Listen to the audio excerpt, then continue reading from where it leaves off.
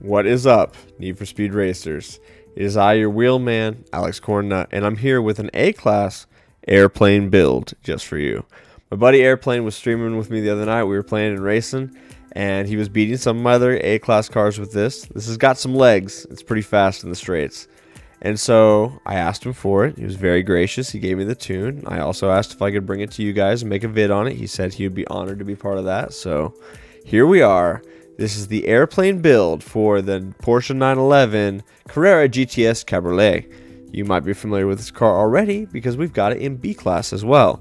Turns out this thing's kind of a shining star. So let's just get in here, dig right into it, and give you the build details.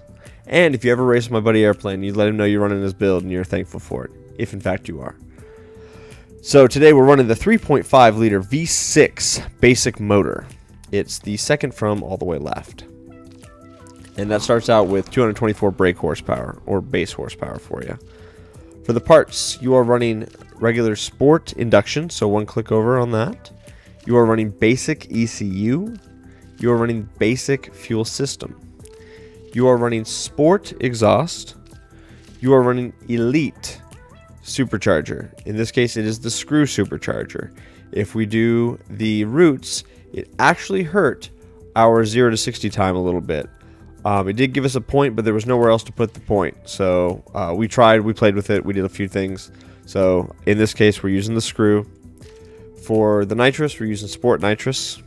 For the chassis, we are doing the elite road suspension. We are running just regular pro brakes. We are running elite grip tires. We are running just the sport clutch. We are running the 5-speed transmission. We are running the elite differential. Give yourself max slider so that way you can get it all the way out. Auxiliary, once again, up to you. I'm running grip. I'm running near miss. Do whatever you think is best. For the handling, we're all the way to the left. We're 100% grip on that thing. Steering sensitivity, I'm running 3 clicks high on this one. You do you, whatever you think is best.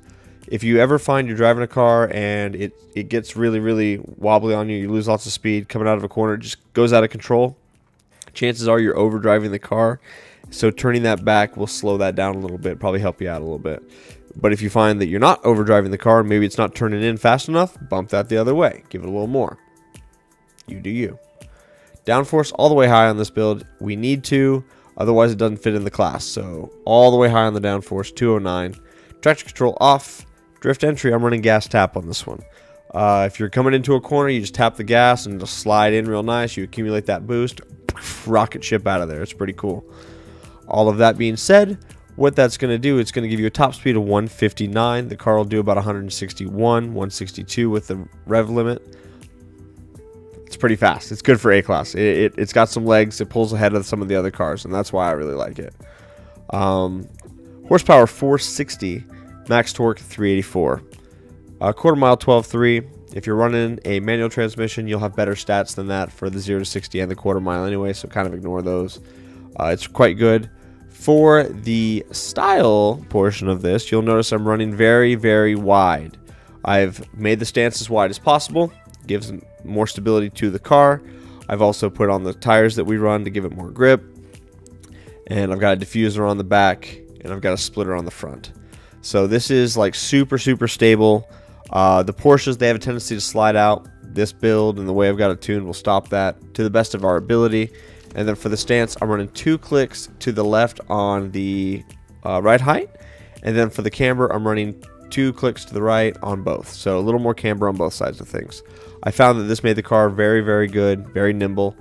If you're looking for it to maybe, it feels like it turns wide. It just feels like it makes wider corners. It doesn't slide for that reason though, so it's very predictable, especially when you're doing those boost turns. Like when you get the yellow boost and you do a turn and hit it at the same time. We call them grip boosts. This car grip boosts really well with this setup. If you find you don't like that, you might try taking off the wide body kit. You might try removing the splitter. You can do a few different things to change the handling on this once you've got it dialed in for the parts side. So just try that. Do what you think is best for yourself. At the end of the day, like how your car looks, so you're happy to look at it. And you got to like how it drives. Even if you're not as fast as other guys, That shit doesn't matter. We're here to have fun. It's a video game. We're here to escape and delve into something completely outside of the normal world that we live in. And so if it makes you happier to do something different, do that. That's why we're here.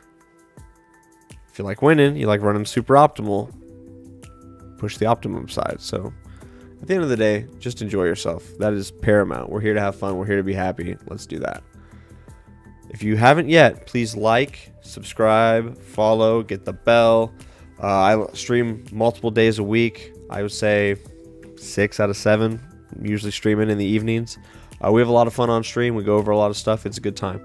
Other than that, I'm your wheelman, Alex Cornnut. You have a great rest of your day. Bye-bye.